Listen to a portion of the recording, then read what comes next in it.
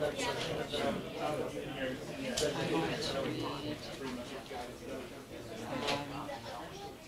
Girl Who Played with Fire. I already got that one. The Culture of Corruption.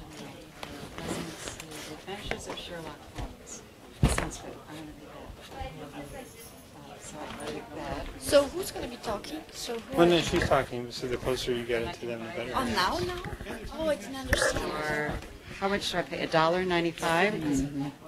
I can buy that for $1.95. Oh dear. $2.99. Okay. So there, I've just purchased. Thank you for your purchase. It's connected to my credit card. So I can. So you have to have an account, and that's the problem that we've had is Visa card or debit card or whatever. And so you set up your account. So but there's so many things that are free.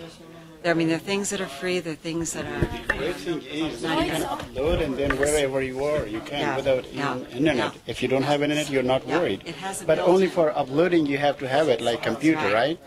Right. Wow. Well, for uploading, yes. Yeah.